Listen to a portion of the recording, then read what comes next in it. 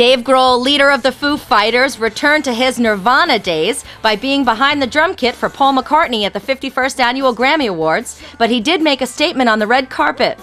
Grohl had a special article of clothing he wore on the carpet and with pregnant wife Jordan Blum. Grohl was adorned with a white ribbon on the carpet, and he explained what the significance was. I tell you need to go to whiteknot.org and check out the website. It's I'm showing my support for marriage equality because I believe in love and I also believe in equality. Therefore, I'm wearing this for marriage equality. The organization in charge of marital equality also had bandmate Chris Shiflett adorned in a white knot, as well as former Eurythmics and current Ringo star pal Dave Stewart as well.